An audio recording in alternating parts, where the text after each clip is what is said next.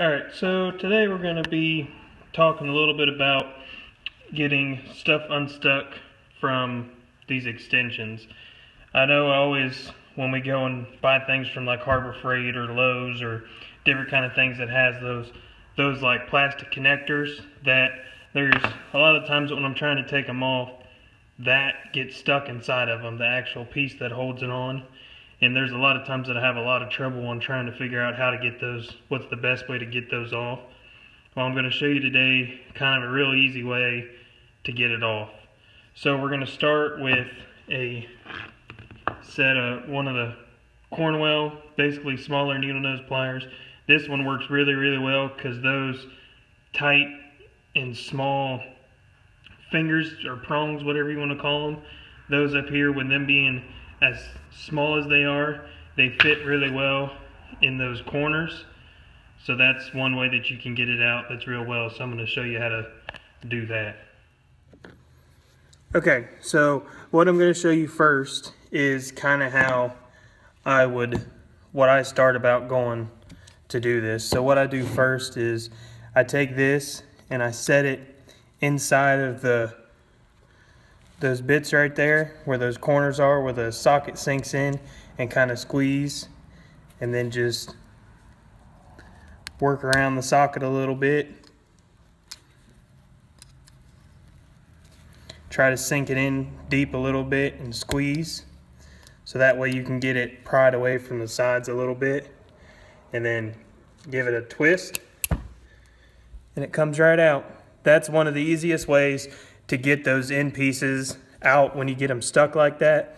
So then that way you don't damage the socket, you don't damage the extension in this case, and it's not hard to get out. It doesn't take a lot of time or a lot of different tools. So I hope that helps the next time you get one of these stuck inside of your socket, extension, whatever you're dealing with. For some extra people that have a lot of trouble getting those out, as you can see, I got one out that's stayed intact. So what you want to do in this case for these Pittsburgh 1/2-inch drive impact extensions, you want to take your extension and your piece, hold it sideways or however you like, and you just have to wiggle it.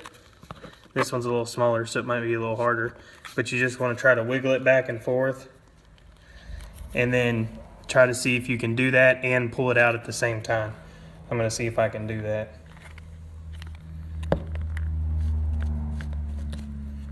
Just kind of work it, and then it comes out. So that's both ways of how to get them unstuck from this. As you can tell, there's nothing left in there. Just set that to the side. And I've had two that came out broken and two that didn't. So to do it where you just pull them off, you want to turn them sideways, especially for these ones from Harbor Freight.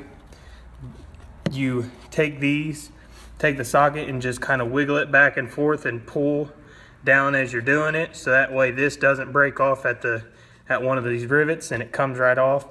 But if you do break it off like that, once again you can use these.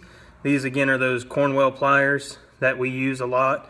They work the best. They were better than some of the other needle nose pliers that we had, but in any aspect, needle nose pliers should work fine. But if you have these or any real fine toothed or fine angled needle nose pliers, they would work just as well. So I hope that helps you guys the next time that you go to open a set of extensions or sockets.